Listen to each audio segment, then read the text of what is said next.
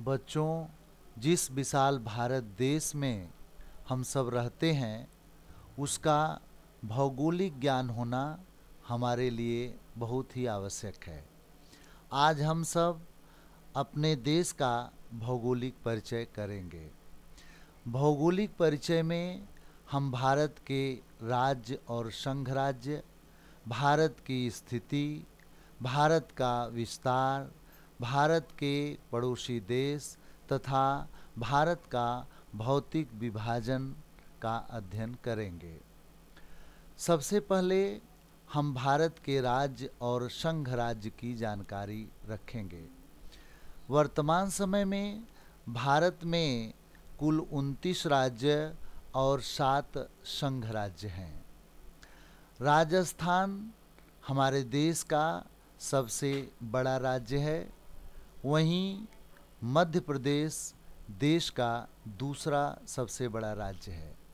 तीसरा सबसे बड़ा राज्य महाराष्ट्र है और गोवा राज्य भारत में सबसे छोटा राज्य है। राजस्थान जो क्षेत्रफल की दृष्टि से वर्तमान समय में सबसे बड़ा राज्य है, वह एक मरुस्थलीय राज्य के रूप में है। इसकी राजधानी जयपुर है। मध्य प्रदेश जो पहले बड़ा राज्य हुआ करता था, वह हमारे देश के मध्य भाग में स्थित है। इसकी राजधानी भोपाल है। तीसरा सबसे बड़ा राज्य महाराष्ट्र है। महाराष्ट्र की राजधानी मुंबई है। गोवा जो अरब सागर के तट पर स्थित एक छोटा सा राज्य है, बहुत ही खूबसूरत पर्यटकों का आकर्षक केंद्र है। इसकी राजधानी पणजी है। राज्य और संघ राज्य के बाद आप भारत की स्थिति का अध्ययन करेंगे कि भारत विश्व के मानचित्र में कितने अक्षांश और देशांतर पर स्थित है।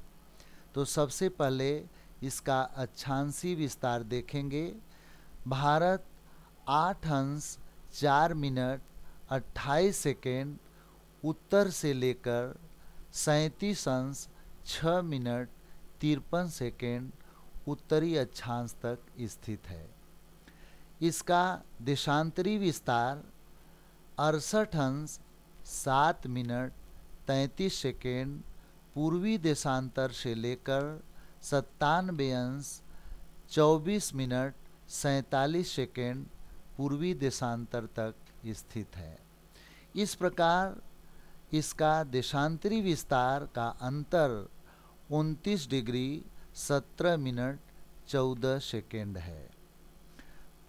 भारत का मानक समय, जहाँ से देश का समय निर्धारित किया जाता है, वह 82.5 अंश पूर्वी देशांतर है।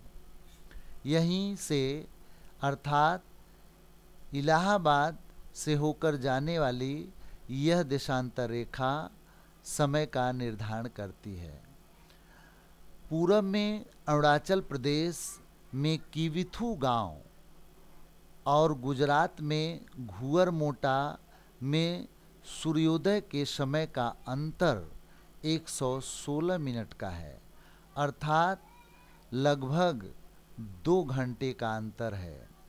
किविथु में जब सूर्योदय होगा तो उससे 2 घंटे बाद घुअर मोटा जो गुजरात में है वहाँ होगा।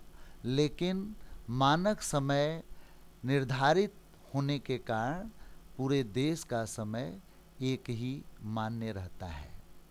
इस प्रकार आप अक्षांश और देशांतर रेखाओं के आधार पर भारत की स्थिति का ज्ञान किए। इसके बाद आप भारत का विस्तार देखेंगे। भारत एक विशाल देश है। विश्व में क्षेत्रफल की दृष्टि से यह 7वां सबसे बड़ा देश है। इसका क्षेत्रफल 32,87,263 वर्ग किलोमीटर है। पूरब से पश्चिम की लंबाई 2,993 किलोमीटर है, जबकि उत्तर से दक्षिण की लंबाई 3214 किलोमीटर है। भारत की कुल भूमि सीमा लगभग 15,200 किलोमीटर है और समुद्र तट की सीमा 7,517 किलोमीटर है। निकोबार द्वीप समूह जो अरब सागर में स्थित द्वीप है, वहाँ सबसे सुदूरतम दक्षिणी बिंदु इंदिरा पॉइंट है, जो भारत का सबसे सुदूरतम दक्षिणी सिरा माना जाता है। भारत के इस विस्तार के बाद आप भारत के चारों दिशाओं में सबसे अंतिम बिंदु का अध्ययन करेंगे। उत्तर में दफदार सबसे उत्तरी बिंदु है, जबकि दक्षिण में कन्याकुमारी जो तमिलनाडु राज्य में स्थित है, वह भारत का दक्षिणी बिंदु है। निकोबार द्वीप समूह में स्थित इंदिरा बिंदु भारत का सुदूरतम बिंदु है। पूरब में किविथु गांव जो अरुणाचल प्रदेश में स्थित है, वह सबसे पूर्वी भाग है। पश्चिम में गुजरात राज्य में घुअर मोटा सबसे पश्चिम में स्थित है। K2 जो हमारे देश का सबसे ऊंचा पर्वतीय शिखर है, वह कश्मीर राज्य में कराकोरम रेंज में स्थित है। वहीं केरल राज्य में कुट्टनाद जो -2.2 मीटर सबसे निचला स्थान माना जाता है। तो इस प्रकार आप अपने देश के इन अंतिम बिंदुओं को देखें। इसके बाद हम अपने देश के पड़ोसी देशों को भी जानेंगे।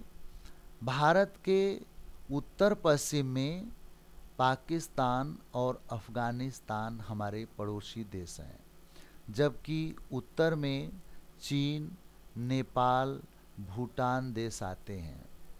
पूरब में बांग्लादेश और म्यांमार देश हैं, जबकि दक्षिण में श्रीलंका देश आता है। इन पड़ोसी देशों के अध्ययन के बाद आप भारत का भौतिक विभाजन अर्थात भारत का प्राकृतिक स्वरूप देखेंगे। भारत का प्राकृतिक स्वरूप सब जगह एक समान नहीं है। कहीं उत्तर में पर्वतीय भाग है, तो उसके दक्षिण में गंगा, यमुना तथा उनकी सहायक नदियों द्वारा निर्मित समतल मैदानी भाग है, जो काफ़ी उपजाऊ माना जाता है। भारत का सबसे प्राचीनतम भाग प्रायद्वीपीय पठारी भाग है, जो खनिज संपदा से भरपूर है। यह प्रायद्वीपीय भाग है, एक त्रिभुजाकार आकार में दिखाई देता है। इस प्रायद्वीपीय पठारी भाग के दोनों तरफ अर्थात अरब सागर और बंगाल की खाड़ी के तट पर तटीय निम्न भूमि स्थित है। पूरब का तटीय भाग पश्चिम के तटीय भाग से चौड़ा है, क्योंकि इस पठारी प्रदेश से निकलने वाली कई नदियाँ बंगाल की खाड़ी में मिलती हैं, जो एक बड़े डेल्टा का निर्माण करती हैं। उन नदियों में महानदी, गोदावरी, कृष्णा और कावेरी नदियां हैं। गोदावरी नदी दक्षिण भारत की सबसे बड़ी नदी है। अरब सागर और बंगाल की खाड़ी में स्थित द्वीप भी हमारे देश के हिस्से हैं। अरब सागर में लक्षद्वीप और बंगाल की खाड़ी में अंडमान निकोबार द्वीप समूह है। तो यह हमारे देश का भौतिक स्वरूप है। बच्चों, इस भौतिक स्वरूप के साथ साथ आपने जो इस स्लाइड के माध्यम से और भी भौगोलिक परिचय का ज्ञान किया, भौगोलिक अध्ययन किया, उसका आप पुनः अध्ययन करें, मानचित्र बनाकर उसे दर्शाएं, प्रश्न बना कर के उत्तर तैयार करें और अन्य माध्यमों से भी और जानकारी इकट्ठा करने का प्रयास करें।